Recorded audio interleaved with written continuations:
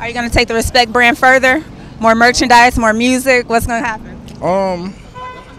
I'm gonna take it with me. We're gonna keep working it, but like I say, everything with the Respect gear and all that, we donate the profits to boys' homes all over the world. That was one of the first things I did. And yeah, I'm gonna keep it going because I want to keep finding ways to help in schools and really by me growing up in a boys' home, that's just been my thing, just helping boys' homes.